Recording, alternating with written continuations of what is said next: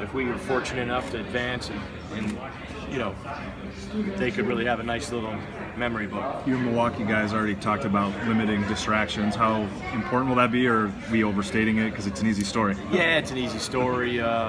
It's you can look at it two ways. Hey, all right, you can worry about the distractions, or you've got a senior-oriented group that they need to handle. I told them you got to be men and handle yourselves the right way.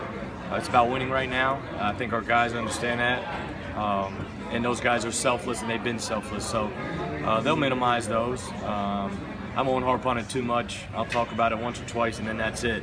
And then it'll just be mostly about Nevada. On the flip side, we're 5 hours from Ames, Iowa. Yeah.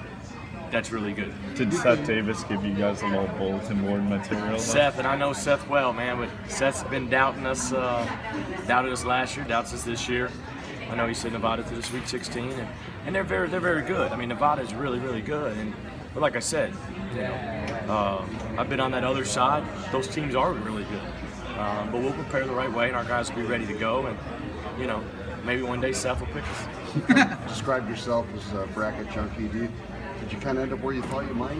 I was thinking Milwaukee, Indianapolis, and then Tulsa. And then when I heard Baylor and Kansas would probably have Tulsa, then I was like, hey, probably Milwaukee or Indianapolis. And actually, I was pretty impressed. I had a guy in Nashville that covered me a lot when I was back at Murray. He texted me today, and he said, I think my pick is 5-12 Nevada and Milwaukee. And so kudos to him. Is your buddy Joe Lenardi? No. Lenardi has 5-12. He just, with middle, but middle ended up being a 12. And those guys, it's amazing how close they are. Sometimes not team-wise, but seeding. Having won 9 out of 10 going into the tournament, there aren't a lot of Power 5 conference schools that can say that. How good does it feel to go into the tournament playing like that? Well, we're playing well. We're playing well, and if we can maintain our defensive effort and our toughness that we had last night, continue to share the ball, then we can do good things. You got to play well. You got to play well for 40 minutes to win this tournament. We understand that. And I think our seniors know that. Do you know anybody in the Mountain West that you're going to call and try to get the scouting report? Or? I know a couple. I got to go through the league again one more time, but I know a couple. And so, the biggest thing, you look at the games that, they didn't struggle much. You go 28-6, you don't struggle a lot, but, you just do your due diligence to prepare as best you can. What can you tell us about them? What style do they play? I don't know. That's what I don't. I haven't seen.